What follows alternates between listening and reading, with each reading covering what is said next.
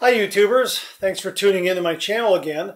Wanted to give you a quick look at another CRT that I have in my house. This is a 32-inch Panasonic CRT. It's a flat screen. You can see it's a flat screen, but man oh man is this thing massive. And it is quite heavy. But I got it for free. The family that had it did not want it anymore. And I brought it home.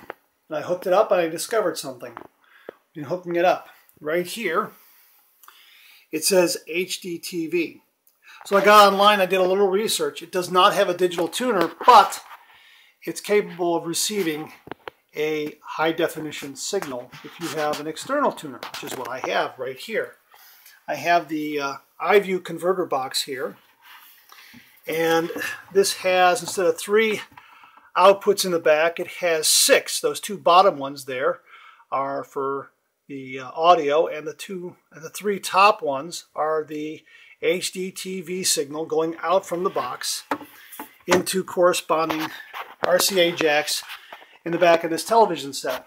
And with that, I get a much clearer picture than the standard 480. It's not true 1080, but boy oh boy, it's real close. So let's turn it on, give it a quick look. In Ohio, of course, you see this map, you're going, and there we go, forward plunge. Not the case. Here I'm going to go ahead and mute that a little bit so we can talk. So here is the standard signal coming in. And if I go to component 1, there. I don't know if you can see the difference, but it's much clearer. And it has a lot more definition. Again, it's not true 1080, but it has a lot more definition on it. Very, very clear picture. And it's a 32-inch picture, flat screen, and it was completely free. So the point is, in grabbing these TVs, if someone has one, they're giving it away for 20 bucks, make sure you take a look.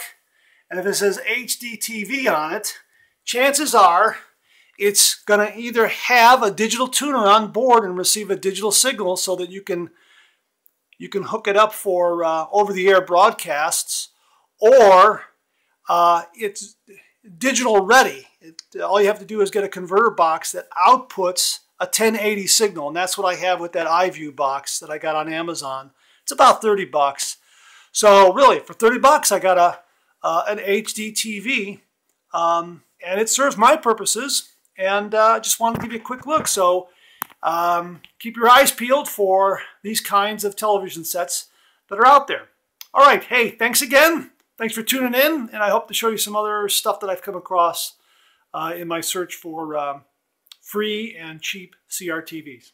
Thanks again.